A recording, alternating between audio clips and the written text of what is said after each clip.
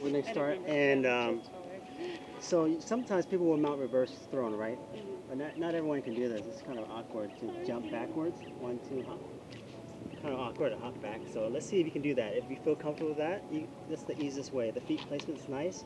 It's not too close to the knee. If the feet's like too close here, your wrap is going to be really tight and uncomfortable. So you want the wrap to be nice enough to where there's just a tiny bit amount of space.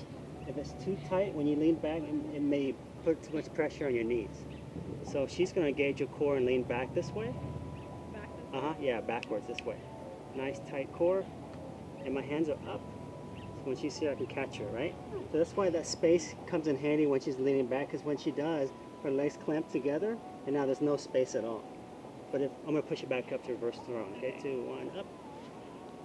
So if we start like right here where it's like all the way in, what happens is, because normally when we do throwing, we'll do that, right? Yeah. When she comes back, it's going to be really tight. Go ahead and lean back, Alexis.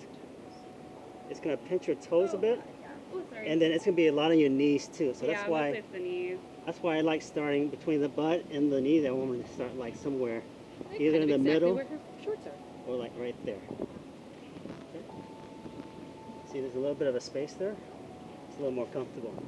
So this is a great core workout. Nice strong core. You can cross your arms across your chest if you like first, and then lean back. The base has their hands up the whole time. Nice core. The slower you can control that, the easier it is for her to balance. And then Sammy, as she's coming back, I'm pressing through my toes too, so I don't fall back this way. Okay. Through the toes there. And then from there, you can go 1, 2 down, and then core up, and she'll sit back up. And be mindful, you go too far forward, she will unwrap and fall forward. Okay. Those wraps are going to hurt you if you don't unwrap in time. Yeah. Okay, let's say you can't get into that. Here's another way to get into it. We'll start from hammock now. She's going to turn away, sit right down onto my shins. My toes are going to turn out underneath her knees here. She'll lean back, all the way back. So this will be easier. So once you're here, she'll lean back, and my feet are underneath her knees. I need to walk them more towards her thighs there. She can kind of just pop them off, right? Then she'll wrap around, and then 2, 1, I'll push her up. We go reverse that way. Okay. The 2 different ways to mount it.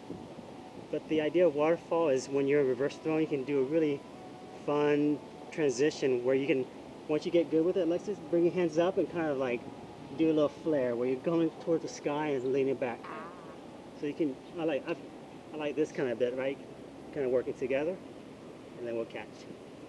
And then from there we can go into monkey frog and do a lot of different transitions, right? So let's try doing the reverse throwing first, if that feels good for you. If not, do the waterfall now.